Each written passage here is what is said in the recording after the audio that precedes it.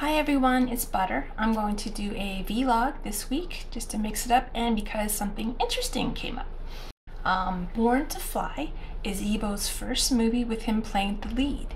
It's a huge movie because it's his movie, and I know we're all proud and thrilled for him. Recently, today, in fact, there's been movement on this video, so I thought I'd do a little vlog and talk about it with you and try to figure out what's going on with it. I mean, thankfully I already had my hair and makeup done. How convenient. So yeah, and keep in mind that the information for this movie is coming out all the time, so it could come out 2 minutes after I post this video, so don't take anything I say here as set in stone because it could change. First, let's discuss what this movie seems to be about. What we know is that Yibo's character, Leia, is one of several pilots who are vying to become the country's test pilot. Now, this is different from Top Gun, where the story was about pilots who were participating in the Navy's Top Gun program, which is a tactical fighting training program. After you graduate from Top Gun, you return to your assignment wherever that is in the military and then continue serving as a pilot or as an instructor. It's like a specialized grad school for pilots. It's not something you stay in. Whereas the test pilot program in Born to Fly is different. They're not learning and leaving after graduation. They're trying to win a position, a job, as a test pilot. And in case you don't know, a test pilot is an extremely dangerous occupation. I mean, think about it. They're testing a machine in order to find out when it breaks. That's it. That means pushing it over its recommended limits. That means making maneuvers that shouldn't be made just to see if the plane can handle it anyway. It's like asking, is a tiger dangerous? Well, you can't tell while it's sleeping, so you have to poke it. That's essentially what test piloting is. They're straining features to see if they fail. And if they do fail, they then test how they can be fixed or recovered from. Everything will fail eventually. These pilots need to know when that moment is. And that's really scary if you think about it. They're trying to make things go wrong. And no surprise, sometimes things will go so wrong that there's no recovery from it. A good movie to check out about this is The Right Stuff, which features Chuck Yeager. He's a very famous test pilot, so there's some pretty interesting scenes in there about him testing and the survival limits of that. Now that we know the very significant differences between the Top Gun movie heroes and those from Born to Fly, let's stop comparing them and focus on Born to Fly. In addition to Yibo's character, there appears to be an antagonist pilot, Dong Fong, played by Yushi. From the brief footage that we've seen, we can see that Dong Fong and Leia butt heads several times. They fight, they're making little snarky comments to each other. Dong Fong seems to be a navigator, which is the pilot who sits in the second seat behind the main pilot and watches the radar and other technical screens for the plane, while the pilot up front controls it and the weapon systems if there are any. That forces these two characters together, since Leia is a pilot who needs a navigator in certain planes. They'll get paired together often, I'm guessing, and fight each other up until the end, because, you know, that's juicy. There are some scenes which suggest how they will earn each other's respect, but let's find out together when the movie opens. Another major character is a military doctor, Shen Tian, played by Jo Dongya. She seems to be primarily overseeing the physical and mental fitness testing that the pilots undergo to try and enter the program. We all see her showing up at the site of a plane crash, though we don't know which one that is because editing could be deceiving. I'm most excited about her and Yibo's character in the testing scenes.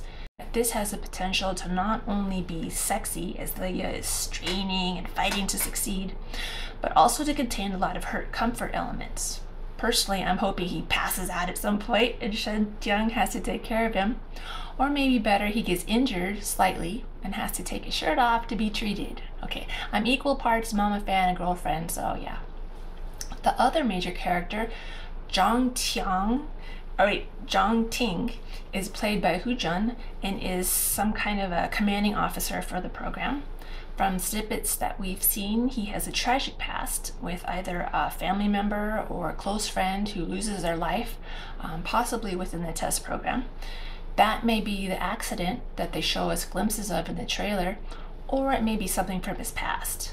My guess is he'll transfer some of those feelings of guilt or regret to Yibo's character, which will make Leia's fate important to him. The trailers have shown Leia's character in confrontation with pilots with Western-sounding accents. One pilot has an Americanish accent, while the other sounds German to me. I doubt China would pit themselves against any one specific country, so these accents are likely meant to represent the West in a general sense, though I wouldn't read too much into it politically. Every fictional conflict needs a fictional enemy. The real highlights of this scene so far is Yibo speaking English. Okay, his English is not the best, but it sounds darling. This scene between the planes must occur early in Leia's career before he joins the test pilot program, because I don't know why he'd engage with potential hostiles while testing a plane, which leads to an interesting question. What will Born to Fly be about if it won't be about combat? Because test pilots are not combat pilots, at least not while doing their job of testing. They'll test weapon systems and the like, but I seriously doubt they do that against live opponents. So what will they do in the movie? We'll have to wait to find out.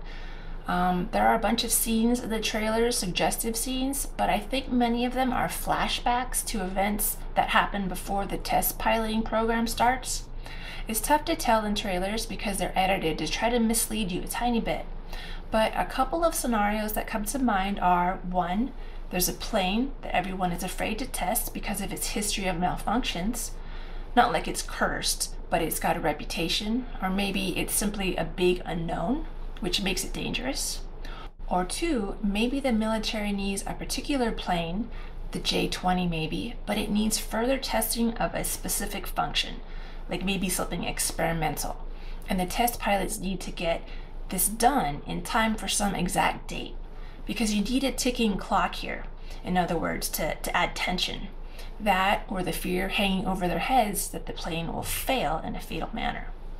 Subplots can involve Yibo and Zhou Dongye's character, but I'm kind of doubtful about that. This is a military propaganda movie when you come down to it, so I don't see a romance factoring in much. This is more about promoting country pride. And in saying that, my guesses and interpretations of the trailers are based on my experience watching Western media. Like, take the US for instance. Hollywood makes movies that celebrate individual achievement because its primary focus is an American audience. In America, it's all about the individual hero. He could be a leader of a group of people, but his leadership skills are what make the difference. Chinese movies are different. They emphasize and celebrate collective victory. So even though I reflexively want to say that Leia will do this and the story will go that way, I have to stop myself because Chinese storylines are different. Leia likely won't be some super duper hero, though he'll have his heroic moments. It looks like he survives something like a stall, and later there's a scene where he might be recovered from the desert and the other pilots are cheering for him. But I suspect neither of those are the climax of the movie. More likely he'll be part of the group of pilots achieving something great, which reflects China's ideals. It's interesting for me to see how these themes differ, and I'm really eager for the final product. Speaking of which, when is this thing coming out? Well, as we all know, Born to Fly was initially scheduled for National Day in 2022, but at the last minute, like the day of its red carpet last minute, the film was pulled from the schedule. The reasons were vague, something about the filmmakers wanted to make the movie effects better, which sounded kind of dubious. Then there was the issue of the Chinese military abruptly calling the J-20 plane a 5th generation machine when it's referred to as a 4th generation machine in the movie. So there was speculation that lines needed to be redubbed to reflect the upgraded term. No one knows, and no one knew when the film would come out or if those reasons were actually evidence of its failure and it would be shelved indefinitely. Just no one knew. Then January 4th, 5th in China, a new moving poster comes out with the news that the movie is coming this year. It's a pretty darn cool poster with the plane casting the shadow of what everyone is saying is an eagle. Not only is it exciting that the poster promises the movie is coming in 2023, and that it has not in fact been shelved, the poster now features some interesting tidbits. At the bottom of it, we now see lots of names. They were on the previous posters from last year, but very, very small. Now they're big, as though they're deliberately meant to draw attention to themselves. And apparently there are a few new names too. Han Han, the producer, is now way at the end of the line of a list of military and government officials and experts listed as producers, including the chief designer of the J-20. This guy was always involved, but in the background. Maybe he was being humble, but it partially led to bloggers and people who claim to know military material to criticize parts of the trailer as being inaccurate or just plain wrong. Like they even complained about the air cone around the end of the plane. But now, with the chief designer's name being large on the poster, it pretty much guarantees that the film is saying, you've got a problem with this movie? Then you got a problem with this big important person. No way is anyone questioning technical matters in this movie anymore. The experts have put their stamp on this movie, and the government officials have too. This is how they feel this subject matter should be represented, and they put their names behind it. That's important. It's going to make Born to Fly very difficult to attack by antis, and that's refreshing. When will this movie actually release? Well, thankfully not in time for the Spring Festival, because we're already promoting Hidden Blade. China's movie release schedule falls around their major holidays, so we're looking at 4, maybe 5 times a year a movie can come out. For a movie like Born to Fly, we're probably looking at May Day, Golden Week film stall, or the summer vacation stall. Most of these are big money-making times for cinema. Born to Fly will be great programming for them. It's a blockbuster. I'd obviously love the sooner the better, but I'll take it whenever it comes. And as we've just learned, it is coming.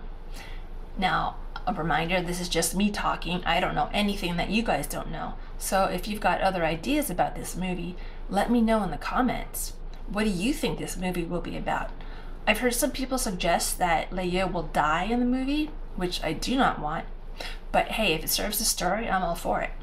Mostly, I just want to see Yibo lead a movie and show everyone how awesome he is. So again, give me your comments and let's wait for the next movie. Don't forget to subscribe, and I'll see you in the next movie. And I'll see you in the next video. Bye. Bye.